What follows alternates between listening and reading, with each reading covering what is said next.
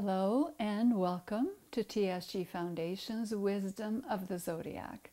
Today's lesson and meditation will be taken from Wisdom of the Zodiac by Torkom Saraydarian, Volume 4, Chapter 28, titled Aquarius, Preparation for the New Age. This is a wonderful chapter that helps us understand what is the New Age that we have been hearing about for the last 40 or 50 years or more. What does that really mean? And how is it going to come about? It's a wonderful and very practical chapter. Let's open our books to page 329 and read that first paragraph in the first part of it. We celebrate full moon occasions for many reasons and goals. First of all, we use these opportunities because the energies of the constellations are closer to us during the full moons. We use these energies for self-development. Okay, so keep that in your mind. It's for development of the self, big S, or higher self. So these energies, when we meditate on them, read about them, look at the different aspects of them, it is meant to develop our higher nature. That is one of the major goals. Okay, so keep that in your mind. That's one of your major goals to do this. When you read, when you meditate, when you get together with your group, or by yourself and you think about these ideas, you study them, your major goal is developing your higher self. We don't want to be like ducklings that enter the water, and when they get out, they shake themselves and there's no water remaining on their skin. Isn't that a cute picture for us? That when a little duck gets into water and comes out, just shakes itself off and the water comes out. So he's saying, let's not just dip ourselves into the teaching and then we get out and shake our foot and say, well, that was nice. That was a great meditation. And we go on with our common life and making no changes or not even learning anything. Sometimes we learn the teaching, read the teaching, but it does not penetrate into our skin. So he's saying, don't let it just sit on the top of your body, these teachings, these ideas, these meditations, but let them penetrate, do something with them. We remain the same people, and that's true. When we look at the world today, many things have changed, but many things are the same. We still have the same problems of hatred and anger and jealousy and fighting and wars. We haven't been able to solve these problems. Why is that? Because the teachings of the great religions and spiritual traditions, as well as the esoteric wisdom that has been given to us for thousands of years, has not penetrated into our skin to a large extent, but it is starting to do so. The full moon period is the period when we make a very special effort to make the teaching enter into our bones, into our souls. And this is one of the main goals. So take this very seriously as we round and go around this full moon periods month after month, year after year. Now we are entering Aquarius, and it is time for something new to appear in our individual lives, family, group life, as well as national and international. And what is that? It is that sense of unity with each other, as well as unity with the higher world. So this is the keynote for Aquarius. Let's go now to the next page, page 330. Let me read from the second paragraph. There are 7 concepts of the Aquarian age, and he discusses in this chapter 7 concepts that I will go through each one very briefly, and then I will give a little more extended information about one of them.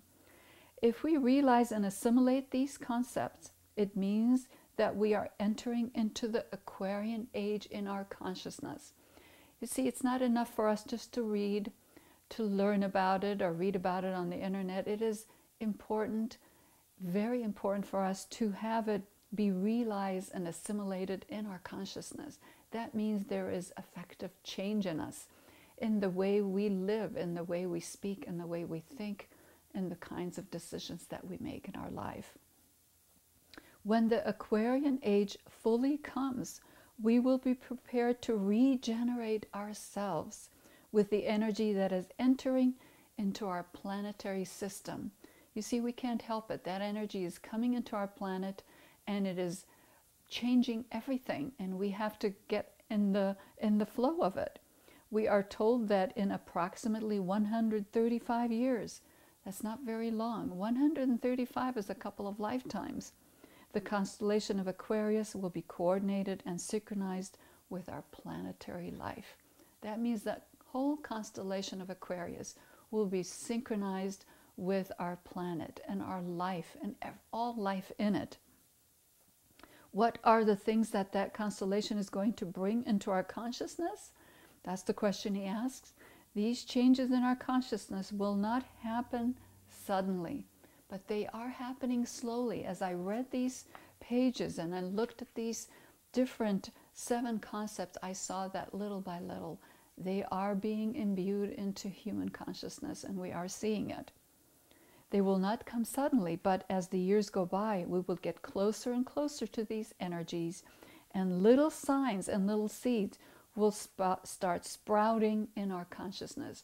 So as I go through these one by one, I want to ask you, do you see examples of these taking place in your life, in your personal life, and then around you at work, maybe, maybe not, maybe in your family, maybe in your group, and then see what nations and what groups of people in different nations are exemplifying these concepts.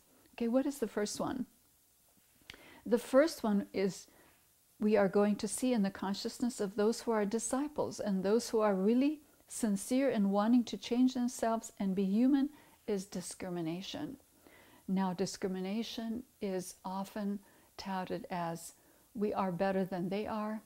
It's color consciousness, religion, separation by religion, by color, by identification in your gender, by many things, wealth, property, smartness, education, clothes we wear. So there is that kind of idea, discrimination, but this is different. The discrimination that we are going to talk about is what is the functions of our lower self versus the higher self.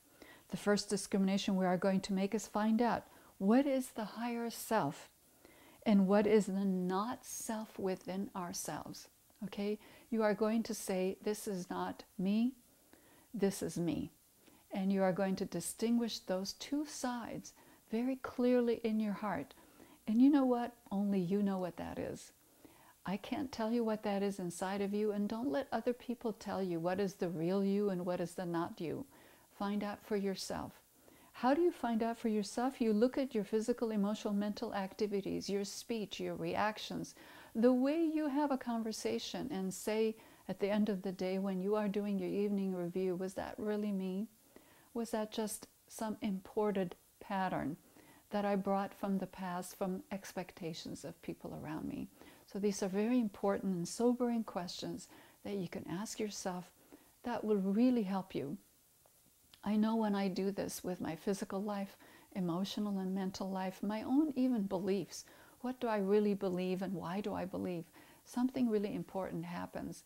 Something shifts inside of me. And when I take a different road, I get more self-confident, more self-assured, and really internally more joyful. That is what we are looking for, is to have that inner sense of well-being, that you are on the right track and you're doing okay. And that's really important. Let's look at page 331. The Aquarian age must bring this discrimination into the consciousness of humanity. It's so true, isn't it? We are so tired of sectarianism and racism and separatism. We're so tired of that. Because if we don't, without developing this kind of discrimination, we will eventually get closer to the annihilation of the human race. With pollution and wars and hatred and separatism and jealousy and treason, we are getting closer to destruction. Instead of that, what do we want? We don't want to live in falsehoods of separatism. The truth is, and we all know this, we are unified in one body, the planetary body, the cosmic body even, solar system body. It's so beautiful. So we are going to be working, talking, thinking, feeling, and asking ourselves, is this really me, my higher part, Or is this just my mundane, everyday, reactive part? Do this with seriousness during the month of Aquarius, and you will see wonderful changes take place in you. But let's look at a little bit some of the other ideas or concepts that he talks about in this chapter. The second one is to have ordered activity. And when it comes to ordered activity, what I'd like to focus on is your ordered morning or evening meditation and study. I have said this before to many people. If you find value in yourself and you think you are a valuable human being and you have something of value to give to life, then your time is valuable in spending 5 to 15 minutes a day to study and meditate, just to pray, to read something beautiful, read any book from the teaching, and make that your ritual every day.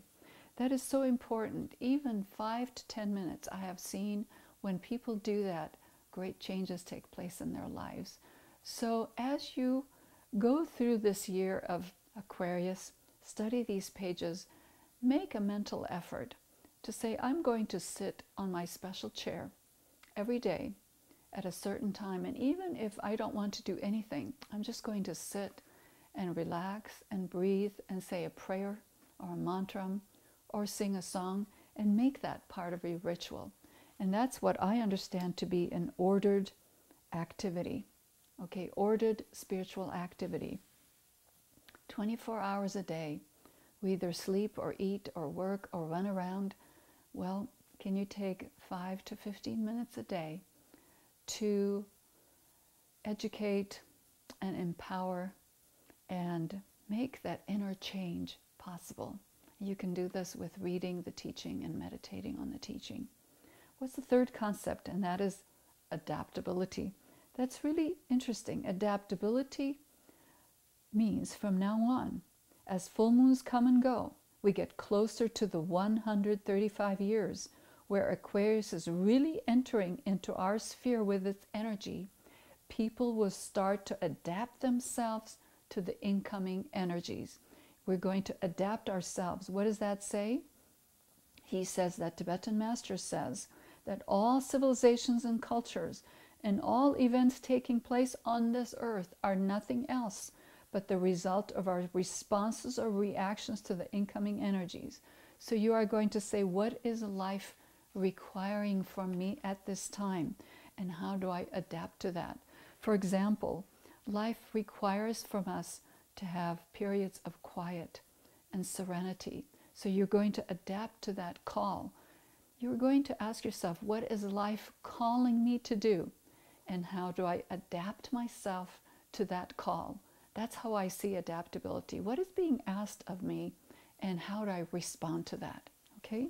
The fourth concept is self-recognition.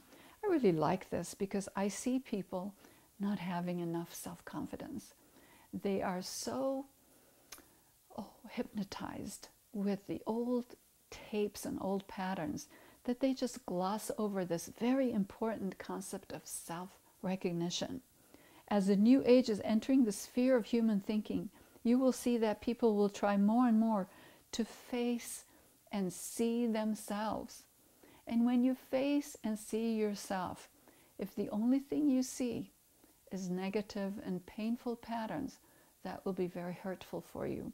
I want you to see the truth about yourself, but I also want you to see the real truth, the divine part of you. As you remember from our last full moon, we are going to release that divinity, and we're going to do that through facing and seeing the truth about ourselves. That's so important and so beautiful. The fifth one is spiritual independence. I absolutely love this. It is so important to me that you are going to be independent in fashioning your life and your progress. You can read books, you can listen to advice, you can do your meditation as I guide us through these meditations. That's wonderful. But at the end of the day, I want you to be independent. I want you to have spiritual independence where you listen to yourself and you develop that antenna, okay, that antenna and receptivity that tells you exactly what you need to do and when and how. That's so important. Look at page 335. Spiritual independence means you progress. You make all your strivings and efforts without being pushed and pulled and beaten and squeezed. It's not other people who are pushing you. It's not even me who is pushing you, or these books, or Torkom. It is you who is taking charge of yourself and being independent. From the well deep inside of you, you make your own progress. I love this. Your own way, and you become a way, in quotation marks. When you make your progress in your own way, you own it. You own your progress. You own your higher self. You own yourself. You own your accomplishments. And when you do that, you become a path for others just by being in the room with other people. Your spiritual independence is one of the most important things that I will emphasize for you. Look what it says at the last paragraph of that section on page 335. When you are pulled and pushed through newspapers, through propaganda, through advertisements, through this and that, you are a bouncing ball, nothing else. Try to develop that spiritual independence. Now we know that there are social media outlets that try to give us false news and fake news and try to inspire in us fear and hatred and sectarianism for this and that. We have to be more careful now than ever before, because it has become a science to manipulate human beings. And we cannot fall for that. Spiritual disciples have to be powerful and strong and centered in their spiritual independence. If you hear something or see something, question it and go deep inside of yourself. And this comes from self-recognition. Do you see that? You recognize who you are. Your intuition tells you this is true, this is not true. Stay with it and become spiritually independent. That's how you are going to be a way for yourself and for others. I love that. Isn't that beautiful? Love it. The sixth one is purity. And that goes along with self-recognition, your pure self, spiritual independence, and then psychic purity. Psychic purity is very important to me. The people that I meet who have the most trouble in their lives, physical health problems, emotional health problems, mental health problems, psychic health problems, are those people who do not stay focused in the highest teachings, and they fall prey to psychics and mediums and spiritualists, and they do not focus on their own inner wisdom. They fall prey to people's egos and vanities and illusions and glamours, and those things grow in them like tentacles, and they can't then focus on the most important teachings. So let me emphasize again, spiritual independence and psychic purity are two very important concepts that I'd like you to really pull into yourself during this Aquarius. The new age is not going to come in if we rely on the old age. Okay? Keep that in your mind. If you rely on the old inside of you, you are not going to become new. What is the seventh concept? Page 336. It is the seventh concept is unity. This is so important. I want you to really think about this. I want us all to become men and women of unity, of togetherness, of brotherhood and sisterhood of all of humanity. We do not want to allow abuse and neglect of our brethren. That's what the Aquarian age is all about. The Aquarian age always leads us into actions that support unity, feelings that support unity, words and books that support unity and lead us to unity, thinking and thoughts that lead us to unity. And these are important. So when you read, when you hear, when you are in a conversation that touts separatism and ugliness, and we are better than they are, and so on, get away from it. Don't let that virus come inside of you and taint you and make you sick with ego and vanity. These are so important. This is a powerful message that I wanted to give to you at this period of Aquarius, that you think of unity and self-confidence. Look at page 337 that I feel is the key to this beautiful chapter. The age of humanity has individual races which are like strings in the piano. that harmonize with each other and enjoy everything everywhere in the world. Of course, we are traveling and enjoying different cultures, different races, different languages, different foods, different literatures and art and architecture. Of course, this is something that everybody enjoys. It's not just for an elite group of people, it's for all of us. This age is going to come in 75 to 100 years if enough people are prepared to be transmitters of the energy that is going to be released by Aquarius. Okay, when that energy is released and we are unified, we are together, we are going to see a huge flowering of the age of Aquarius on our planet. Let's go to page 338. I love this beautiful, beautiful paragraph. Let me just read highlights from it. We have 200 or 300 years ahead of us in the Aquarian age. The age will come, and we will see that those who are adapting themselves closely to the new age will be born very quickly and take part in the reconstructing of the world. Okay? Reconstructing of the world with the right ideas. Live as a human if you can. Wow, it is very difficult. Human means the divine in you is expressed in everything that you do. It is very difficult. I know from my experience that it's very difficult to detach from your past national, racial, tradition, and religious hang-ups or pressures or bribery and different things. But unless you detach yourself and concentrate yourself within your higher self and try to adapt yourself from now on, you will have lots of trouble. Okay, this is a warning for us that we better get in the program of the new and adapt ourselves to the highest.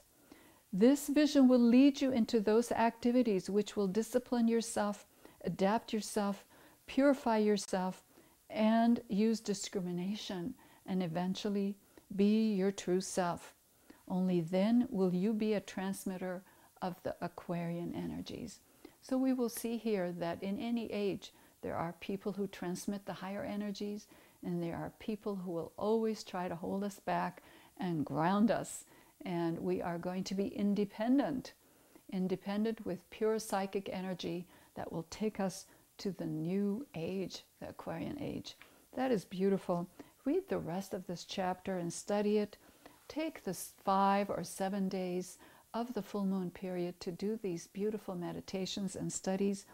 I love these chapters and I use them every month. I never get tired of them. I read them over and over, and there's something new every time I read it. Okay.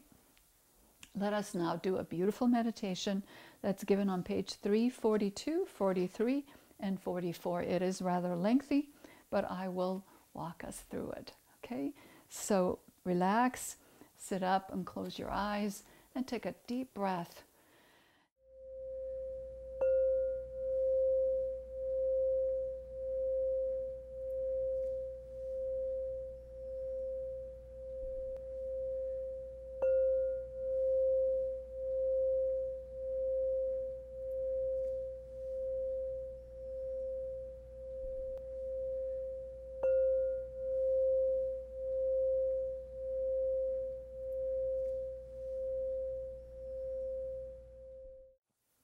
And we will begin with a great invocation and follow it with 3 ohms out loud or quiet, any way that you want. And as we are saying the great invocation, think of people around you, whether they're sitting with you or anywhere in the world, people watching this video, having meetings, and saying it with us. Okay, think of the whole planet saying the great invocation.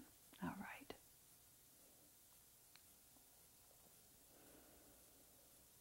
From the point of light within the mind of God, let light stream forth into the minds of men. Let light descend on earth.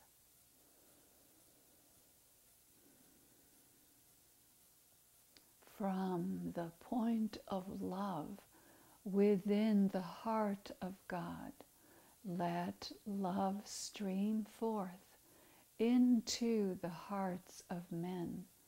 May Christ return to earth. From the center, where the will of God is known, let purpose guide the little wills of men, the purpose which the masters know and serve. From the center, which we call the race of men, let the plan of love and light work out, and may it seal the door where evil dwells. Let light and love and power restore the plan on earth. Let us say 3 ohms.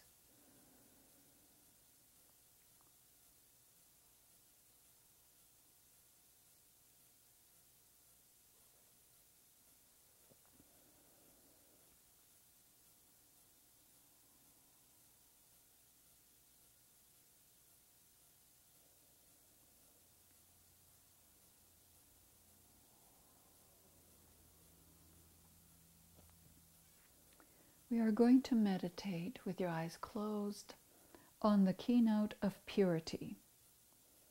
What purity or purification do I need? Let's take it sequentially. First, physical, name 3 things that you want to purify. Then go emotional, then go mental, then go spiritual. What do you need to purify in your spiritual life? Let's take a few minutes and do this beautiful meditation. Stay always focused. Don't let your mind wander. Okay?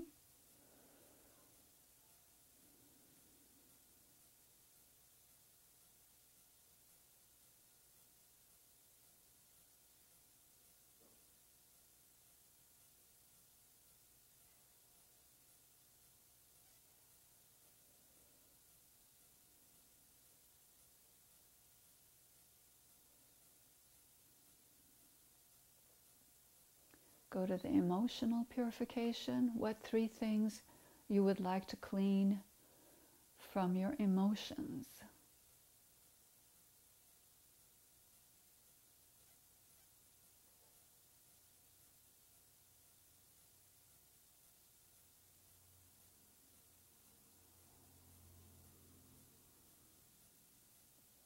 Go to your mental purity.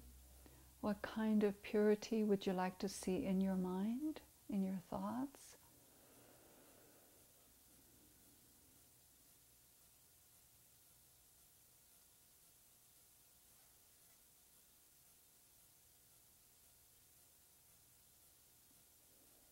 Now let's go to your spiritual nature. What 3 pure practices you want to inspire in your spiritual life?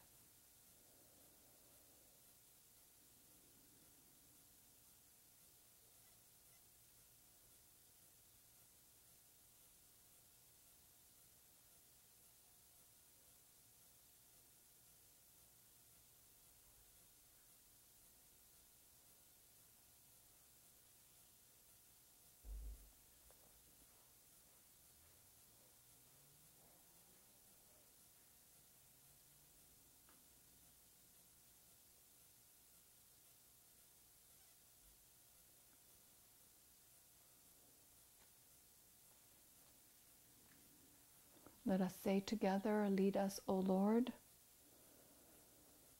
Lead us, O Lord, from darkness to light, from the unreal to the real, from death to immortality, from chaos to beauty.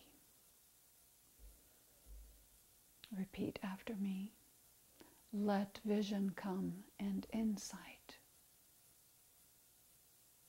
Let the future stand revealed. Let inner union demonstrate. Outer cleavages be gone. Let love prevail. let all human beings, men and women, love.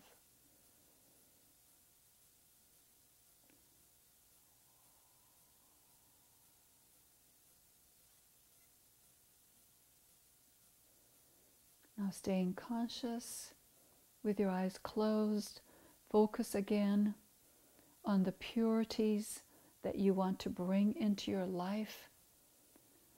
Think of the top pure steps that you are going to take, the most important in this year that you will always focus on. Take your time and really nail down 3 actions or activities.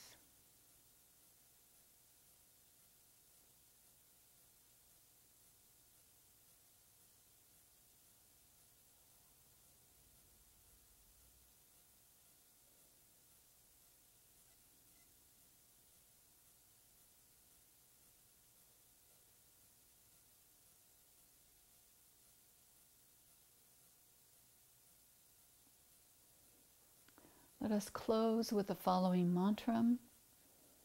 You can say it with me. It's a beautiful mantra of unification. The sons of men are one, and I am one with them. I seek to love, not hate. I seek to serve and not exact due service. I seek to heal, not hurt. Let vision come and insight. Let the future stand revealed. Let inner union demonstrate. Outer cleavages be gone. Let love prevail. Let all men love. Let us say 3 Ohms.